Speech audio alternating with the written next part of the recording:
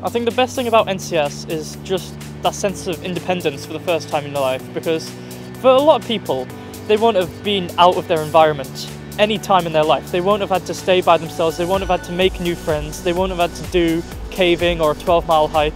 So it's about learning so much more about yourself, learning about your limits and where you can push yourself. Best thing about NCS is the leaders. Probably making all the new friends over summer and having something to do so you're not stuck in the house all day. The best part about it was probably just meeting all these new people.